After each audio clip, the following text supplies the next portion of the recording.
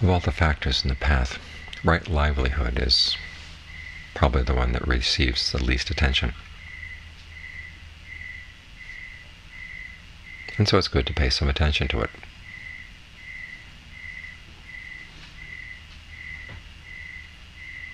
The definition in the canon is pretty simple. You avoid wrong livelihood and you support yourself with right livelihood.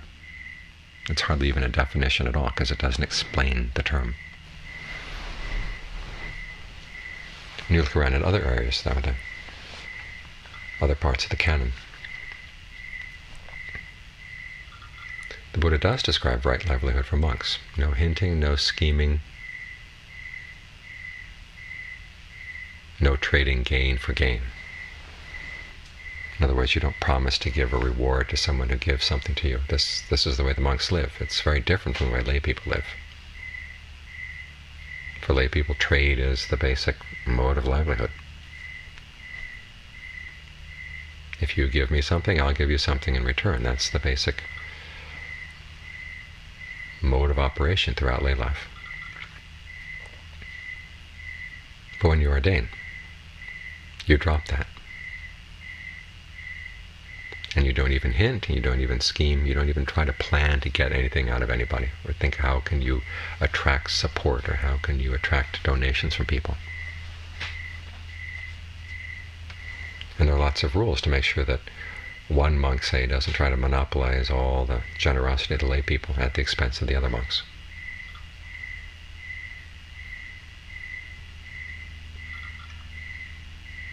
So that's right livelihood for monks.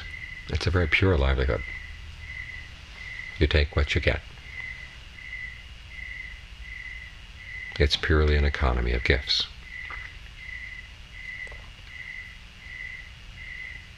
For lay people, there are a couple examples in the canon where the Buddha says, on the one hand, to avoid certain kinds of trade.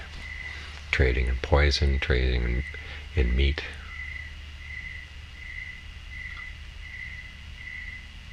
Trading in weapons,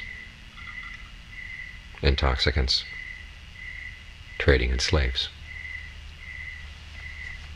The Buddha says to avoid these things entirely.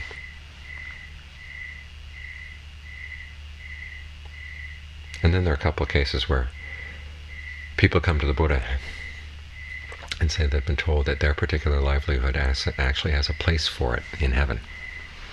On the one hand, it's a professional soldier who comes and he's been told by his teachers, who taught him the trade of being a soldier, that if you die in the battle, then you're going to go to the heaven of the heroes who die in battle. And let's know what the Buddha has to think about that. And the Buddha avoids the answer. The guy asks him 3 times, and the Buddha finally says, well, I can't get past you. Okay, I'll tell you. If you're in the midst of a battle and you're consumed with the thought of trying to kill other people, either from greed, anger, and delusion, that intention is an unskillful intention. When you die, you go to hell. Or if you have the wrong view that this is going to take you to heaven, you still go to hell. You go to the hell for people who die in battle. Instead of going to heaven, it's a hell.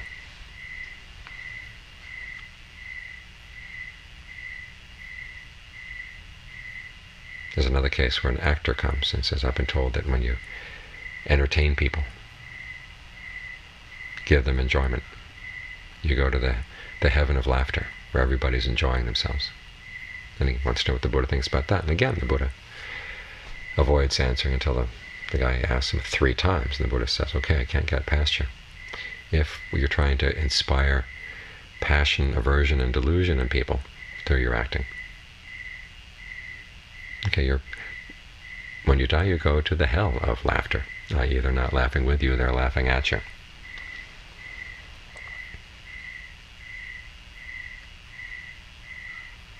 So if your livelihood involves inspiring greed, anger, and delusion, either in yourself as you do it or in other people, you can think about advertising, all the greed that it inspires in people. It's not right livelihood.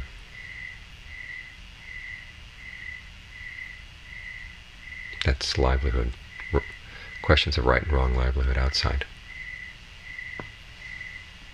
But then there's the whole question of how you support your mind.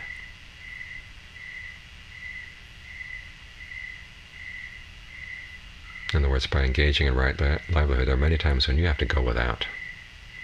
Especially as monks, you can't go out and try to figure out ways of attracting donations. You can't figure out ways of scheming or hinting or promising rewards for people who give donations, in terms of giving them things in return. It means there are going to be times when you have to do without. And this is important at these times, to think about, okay, what you do get in return. Well, you support the mind. The mind does have its own belongings. All the karma that it creates, those are the belongings of the mind. That's what supports the mind. And just as your physical belongings can either weigh you down or support you, the same way your actions weigh you down or support you. When you think about the fact that your livelihood is not placing a burden on other people that they don't want, that gives energy to the mind. The knowledge that your livelihood is pure, the knowledge that your livelihood is honest. All of these things give energy to the mind. These are belongings for the mind.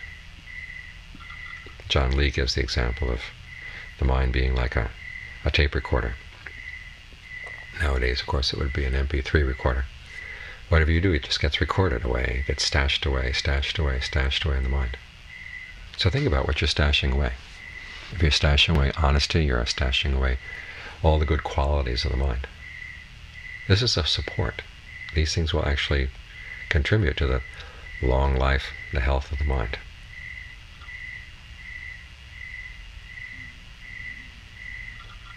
It's just the opposite of the principle where you gain your livelihood in ways that are unskillful. And even though you may have things are not really supports for the mind at all. And if you get them in a way that's dishonest, and you start thinking about the dishonest things you did to them, these things actually weigh the mind down. So even though you may have material belonging that seems to support the body, they're a weight on the mind. They eat away at the mind.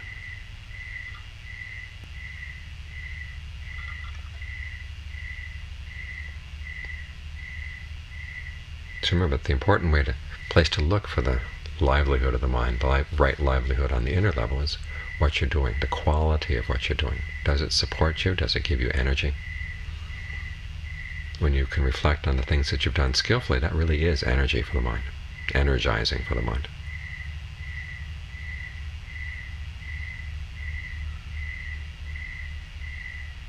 So keep this in mind, and as things get difficult physically. You look at the state of the world right now, it seems like there are people who want to destroy civilization. They want to make life difficult for other people.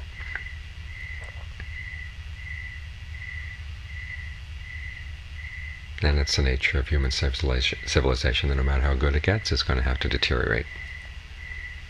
It could happen in our lifetime.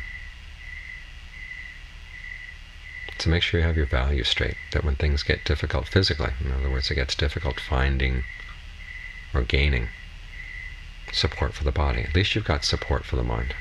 And that's much more important, because that's the treasure you take with you when you go.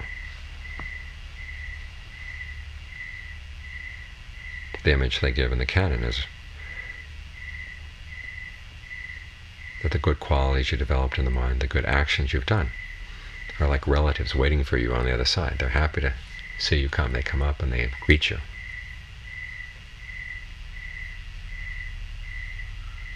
They support you. Much better than being weighed down by what you had to do in order to scrape together some support for the body, which is going to die anyhow.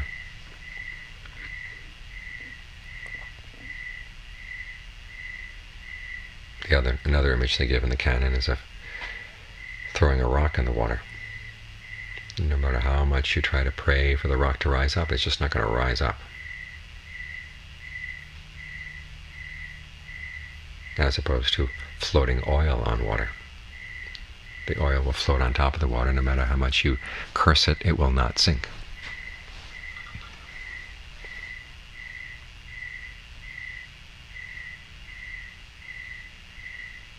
So keep this in mind if things ever get difficult physically.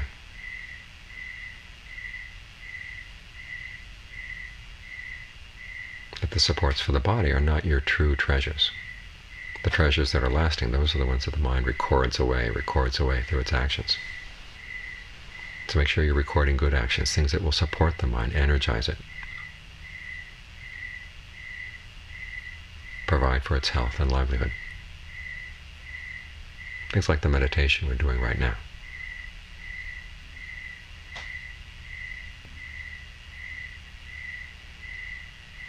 And John Suwat was once asked why we didn't have a God in Buddhism. In fact, the guys who said, they said, you guys would have a really good religion here if only you had a God.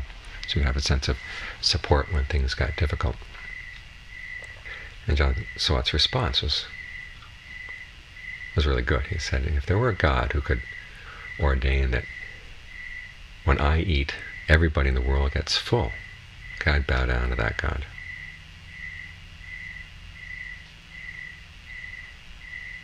In other words, the nature of supporting the body is everything just goes into the body and disappears.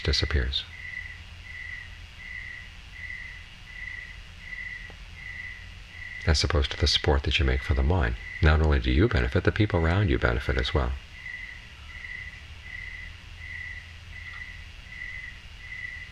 If you support the mind wisely. So that sense of well-being, the sense of self-esteem that comes from knowing you've done something right, that's an important part of the path.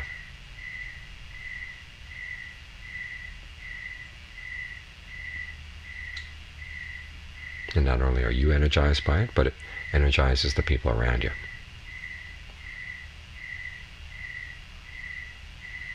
That's a real treasure. So make sure that you treasure it.